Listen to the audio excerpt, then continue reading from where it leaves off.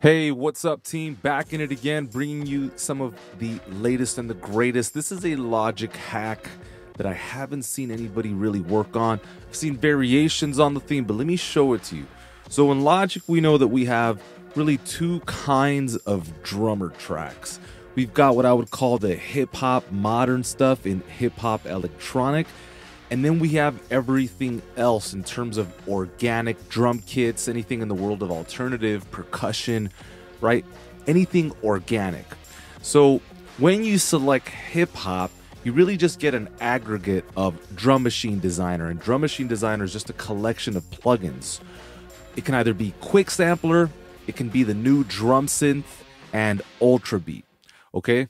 So to replace samples is not that complicated. You just go into Drum Machine Designer, literally just drag and drop. You can also exchange samples within the library. So if I click on this one here, you'll notice that the library updates and I can replace anything, kicks, snares, hi-hat, cymbals. So that is easy enough. But check this out.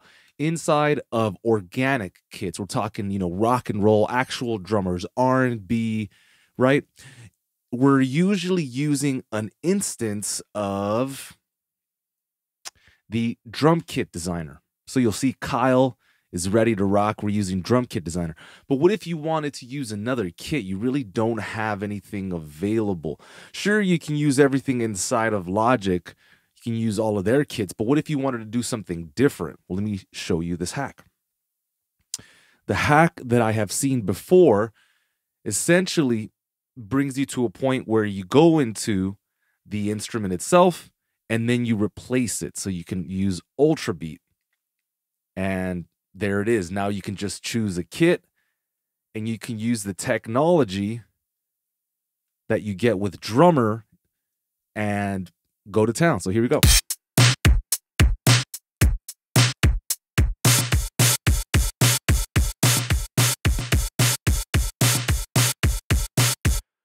Okay. So then I started thinking, what if you wanted to design your own set of samples inside of Ultrabeat? So you want this technology because you can't really use the same set of tools with the hip hop offerings. They operate a little bit differently.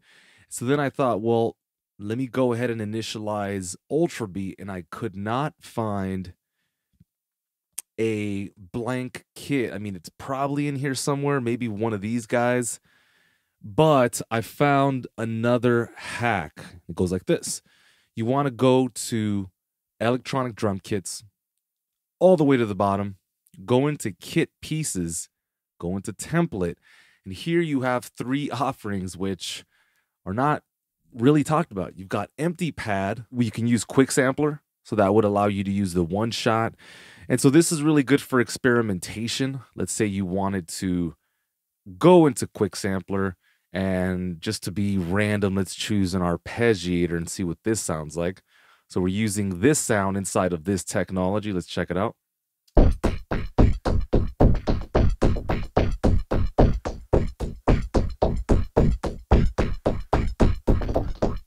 So who knows, that could work. That could be like a top, right? Something that you use, filter it out. But then I found empty Ultrabeat, and this is the one that I was the most excited about because now you can create your own construction kits using this tech. So right here, everything is open-ended. Now I already have some kits here that are ready to go. And so let's take a listen. Here we go.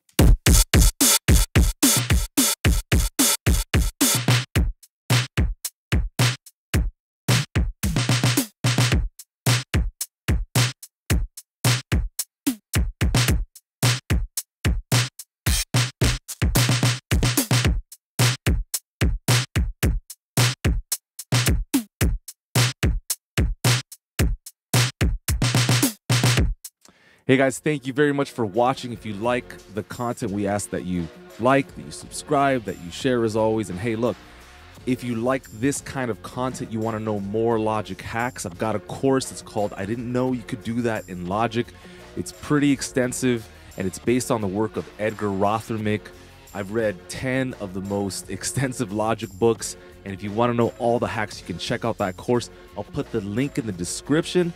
Thank you guys very much. Go ahead and sub, share, and I will see you in the next video. Cheers.